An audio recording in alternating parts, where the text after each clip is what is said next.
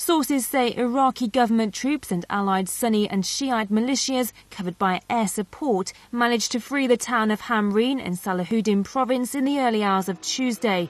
Reports say at least 4 members of Islamic State and several others were wounded during the operation. Iraqi troops and volunteer forces have so far recaptured 4 districts and a village in Salahuddin Province, very close to the capital, Tikrit. The troops have brought down an IS flag from a communication tower in one of the liberated areas.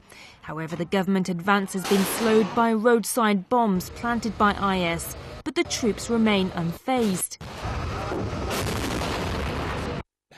The Iraqi security forces and paramilitary forces are fighting like lions with the Islamic State militants.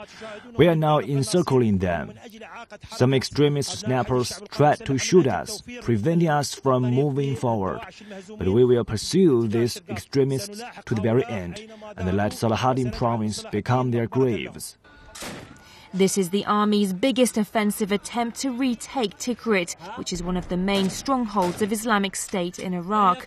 Located some 130 kilometers north of the capital, Baghdad, Tikrit was overrun by Islamic State terrorists in the summer of 2014, along with Iraq's second-largest city of Mosul. Tikrit has a strategic position as it sits on the road to Mosul.